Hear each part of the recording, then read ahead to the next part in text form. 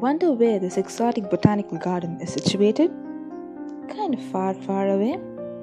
But let's dig in and see where this leads. In the year 1759, Henry Lord Capel of Tewkesbury formed a lavish garden at the London borough of Richmond upon the Thames, England, and named it the Kew Park. Later, in 1840, the garden was adopted as a national botanical garden with a wide span of 75 acres under its first curator, John Smith, directed by William Hooker. Though the garden survived the World War II, it lost hundreds of trees in the Great Storm of 1987. 2003 lifted the face of Kew Gardens as it became one of the World Heritage Sites by UNESCO. The Kew Gardens has diverse features that has people glued to it. One would find numerous activities and attractions on this premise which will amaze you. Kew Gardens is known for its world's largest and most diverse botanical and mycological collections. It has its own police force, the Kew Constabulary, which is operational since 1847. The highlight activities that one can come across at the Kew Gardens are herbarium, library and archives, seed bank, forensic horticulture, economic botany, Jordal laboratory, and etc. Let's see a few of them. Herbarium is at the Hunter House, the largest herbarium in the world, which has around 8.5 million specimens of plant and fungus, around 27,000 and more taxa. Library and archives. Under the Hunter House, around 750,000 volumes and illustrations, more than 175,000. It is supposed to be the world's largest botanical collections. Seed Bank. The Millennium Seed Bank has over 96,000 seed collections of nearly 40,000 species, which counts up to 2.4 billion seeds. Forensic horticulture. This center helps in the analysis of plants, fungal parts, plant environment, and ecology, helping in the criminal investigations where plants are involved. Economic botany. This pivots on the usage of plants by humans, revolves around the plants and its relation with people and their food, clothing, medicine, utensils, and social activities. It has various artifacts made from plant and plant materials. Over 90,000 raw materials and ethnographic artifacts are in the economic botany. Jordal Laboratory. This is named after Mr. T.J. Phillips Jordal. It's a research facility on plant physiology, botanical research, and biochemistry. The attractions that you would see at the Kew Gardens are the different houses, galleries, walkways, conservatories, palaces, and museums. Let's take a closer look at these attractions. The Davies Alpine House was set up on March 2006. It has maximum transmission of light and maximum temperature which doesn't exceed 20 degrees Celsius. It has around 200 plants at a time. The Kew Palace. It is the smallest British royal palace constructed in 2006. This was used to celebrate the 80th birthday of Elizabeth the Queen. The Marianne North Gallery was built in the 1880s, which houses 832 paintings of Marianne North. It is a permanent exhibition dedicated to the work of one woman in Great Britain. Museum, which is also known as the Museum No. 1. It houses tools, ornaments, clothing, food and medicines. It has exhibits of plants and people. Pagoda.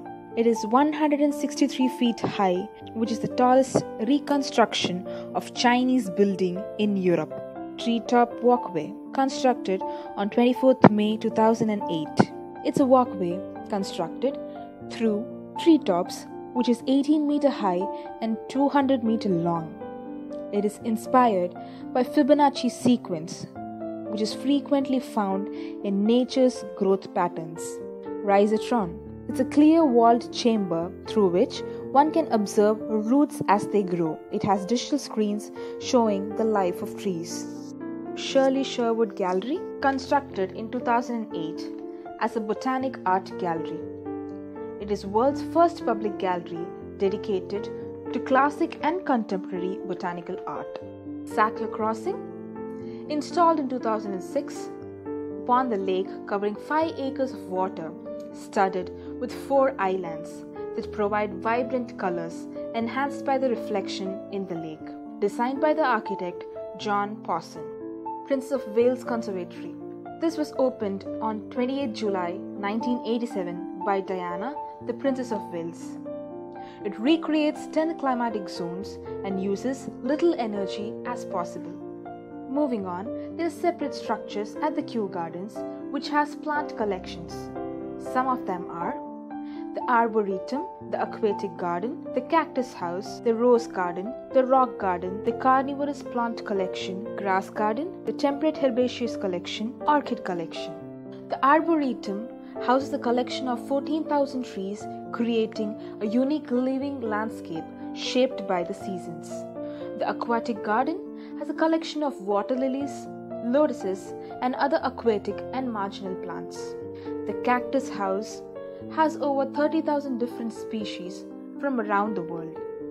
The Rose Garden is a home to 170 different species and cultivars of rose.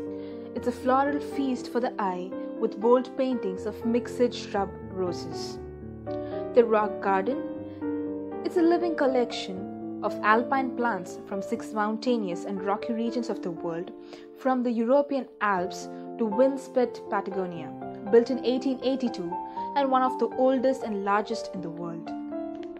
The Carnivorous Plant Collection has different carnivorous plants from across the world, various landscapes and climates, having evolved in a weird and wonderful adaptations to trap and consume prey.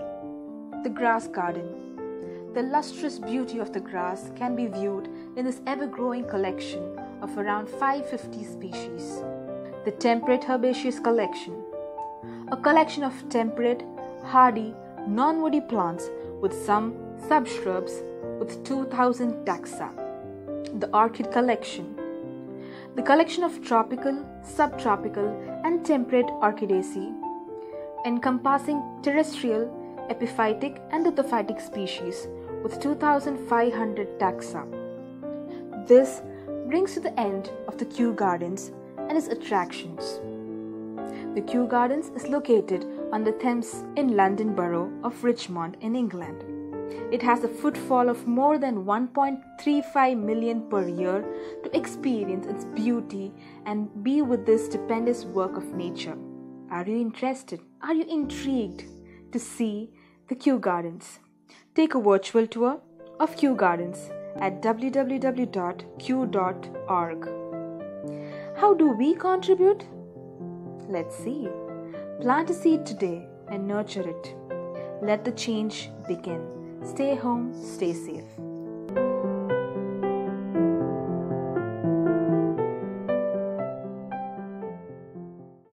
Want to know more about these topics? Please follow us on Twitter, Facebook, Instagram, and don't forget to subscribe our channel.